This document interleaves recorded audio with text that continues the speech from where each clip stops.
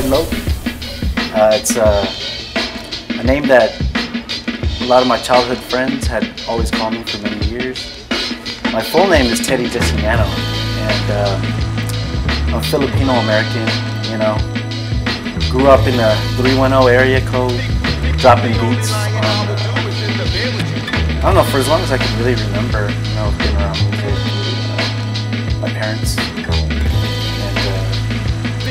you know, for like the amount of time that I've been making music, it's been a really good journey, you know, looking back at it. So far, it's been worth it.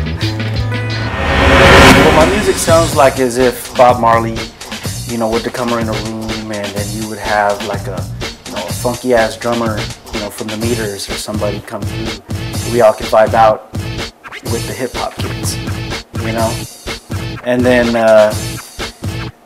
with technology, you know, advancing so much these days, the music would sound like all that I just said glitched with all this craziness coming out of it with the West Coast tip. Just, got done mixing the Bounce Rock Skate remix, and that's one of the main things I've been focusing on is getting that remix project out there, and I do have other things on my plate too, and I'm working with more remixes, newer sound, something that we're taking from any style that inspires us.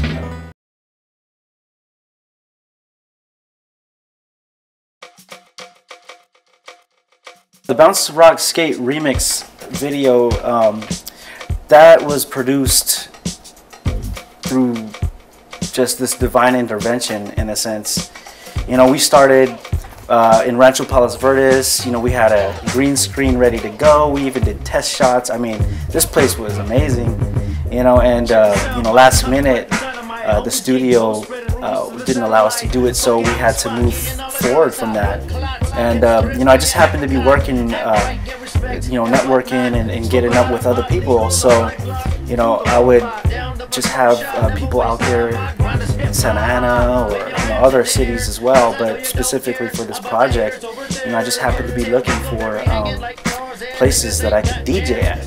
So I would just go down there and drop a, you know, business card. And you know, I realized, I said, hey, you know what, why not just shoot the video here? This is inspirational. You know, I just happened to see somebody also shooting, you know, a student project. So it all just started coming together. So the next day, you know, I hit them up, and then, you know, they were right on board the next day. It was a very interesting experience. And you know, when it came down to us, you know, picking out shots and whatnot, you know, the way I look at it is when I'm working with, you know, any director, you know, and with Jared, you know, I just say, you know what, you do what you do. Like, it's that whole Ocean's 11 theory that I have in my head, that everything will just come together somehow because of the people that we surround ourselves with. And I mean, it really did magically happen that way, you know, from the, you know, obstacles that we had to overcome. It just immediately fell right into place, and then everything started gravitating and moving for us. So we just went with that momentum. I really remember it all just coming together when we were at the second shot within the art gallery, and into the third location, which really set the set the tone for what we were doing and what the concept of the video was.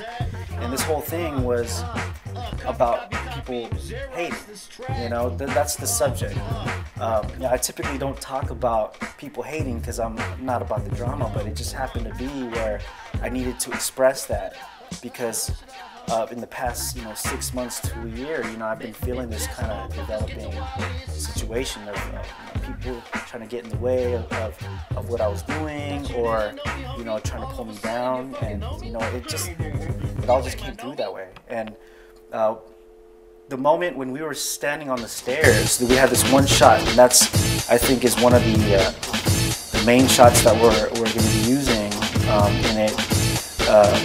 That really stood out because, you know, I was doing my thing, you know, I had my boy Jared capturing all this, and then the symbolization of all the haters behind me, up above me, trying to boot me down, and I was still in the forefront, killing it.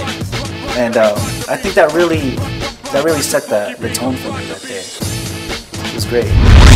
Well, I've been working with Jared, well, just recently, you know, we've been working together on some projects, but I've been working with Jared for a long time, you know, just on other projects that he had for other artists and whatnot, you know, just being a part of that. So it's been a few years that we've been a crew, you know, doing things.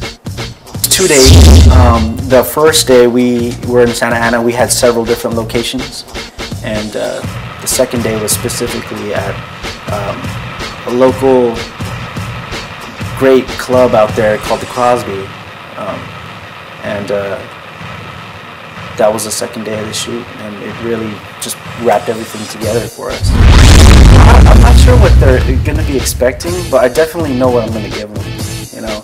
And you know, from this point, it's like, the way I look at it is, you know, we're going to be rising to do that real good shit that I feel that I've been waiting for, you know. And hopefully everyone will gravitate to feel that same way too.